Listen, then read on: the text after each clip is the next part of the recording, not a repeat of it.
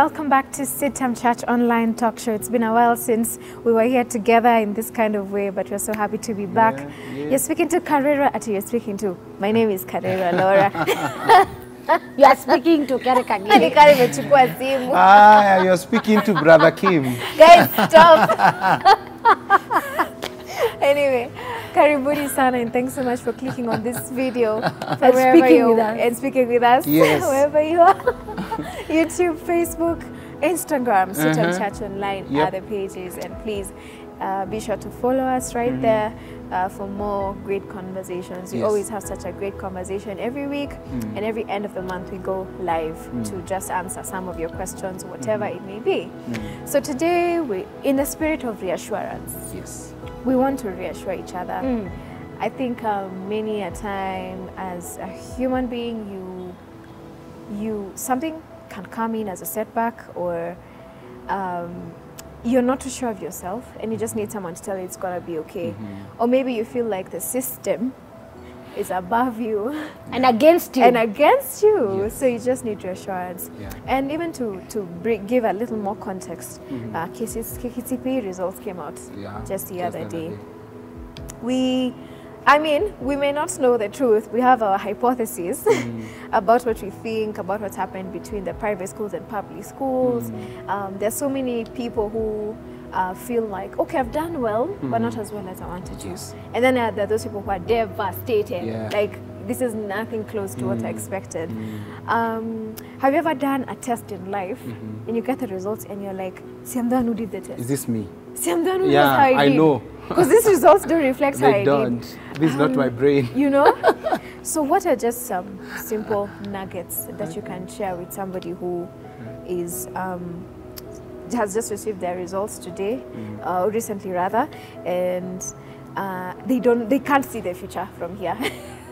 Or someone who's just feeling a bit cornered. It may not be that heavy, but just a bit cornered, and you're wondering, will I be the engineer I want to be? Will I be the good wife I want to be? Kerry told me something today. I'm not going to say it on air. You told me something today. But are you too broken to be whatever you want to be? Are you too broken to be a good boss? Too broken to be a good wife, good husband, a good friend? Reassure people. Yes. Who wants to start, Kerry? Awesome. Of course. I'll start with this, just to tell you that the purpose that God created you to be and to do right now with that mark, whether it's 190 or 480. What was the highest? 430 something. Hey, my friends, what wanaanguka. But, you know, whatever the mark you have, this is that time to actually spend time with God and seek Him out on what you need to do, what you need to focus on in high school, because you will go to high school.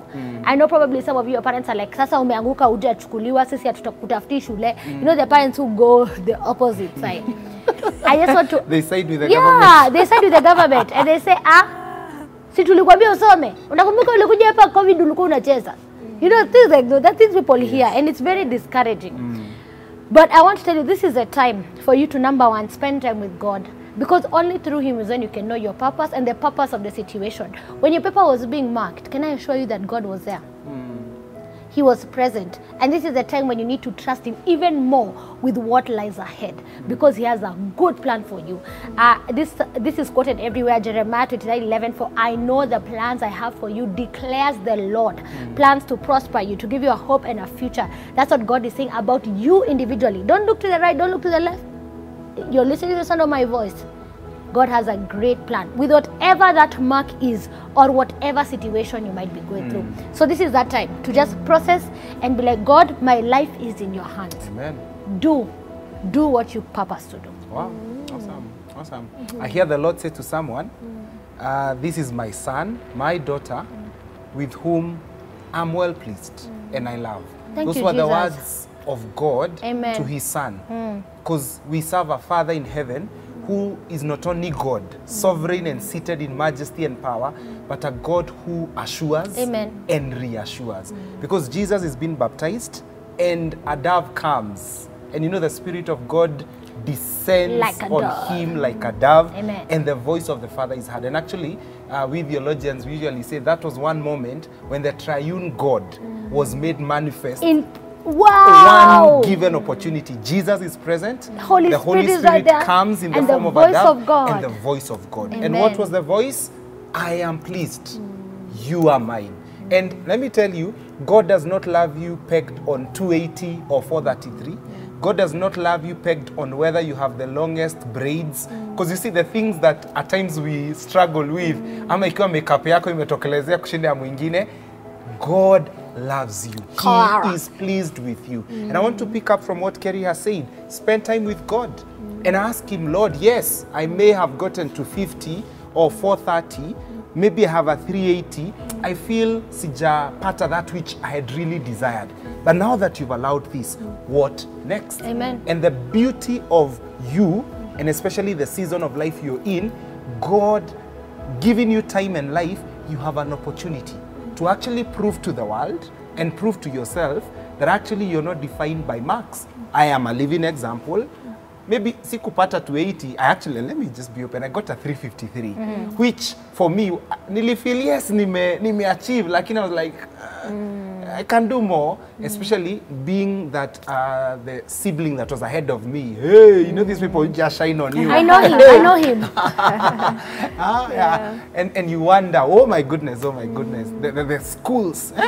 Mimi niliambiwa, usipate shule ya turafa, hiyo inamaanisha mzazi lazima avae rubber shoes juu atazunguka akinock everywhere. And I know some of you are emotionally drained, even parents, but I think for me, I just want to take the words of God to his son. Amen.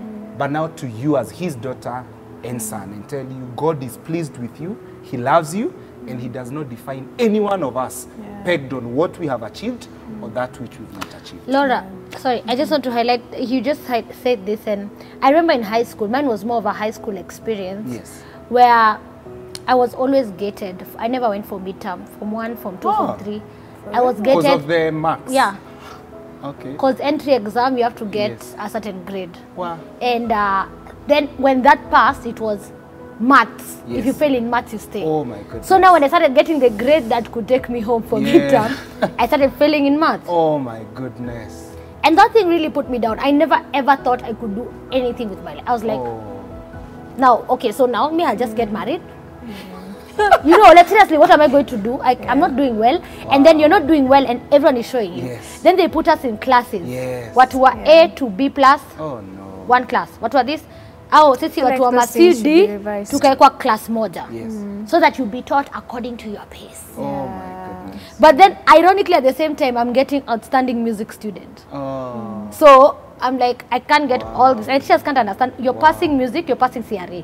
Is it and Kiswahili? Those are the three that I used to get A, B, A, B, A. The rest, mimi mpaka molds leo sijui hivi. Yeah, me too. So it's a problem, and I'm not neglecting the benefit of education. It's very important. But it does not define who you are. Yeah. Wow. I agree. I wouldn't even add to anything you've said. I would just, as you were talking, I was just trying to add your points to my way of reassuring myself. Because in day-to-day life, there are those days you just need a pick-me-up. And people like to say it, the gloss over this verse of David encouraged himself in the Lord. And yes, he did. But what does that mean, you know? And as I've been learning and unlearning a lot of things in life, I am seeing that every individual should have a sense of a repair system, a sense of a pick-me-up system. So what is that thing for you? Figure what that thing is for you. Prayer is one of them, reading the word is one of them, listening to music, taking a walk in nature, talking to someone. But it needs to come from a premise of one, accept what you can't change. Accept what you can't change. And two, just know that because of who you are as a human being, you are a spiritual being having a human experience, which means you're a very limited being. You are actually, limitless. That's what I would say. You're a very limitless being. You cannot be contained by, you know. So with that, I think we can bring it to an end.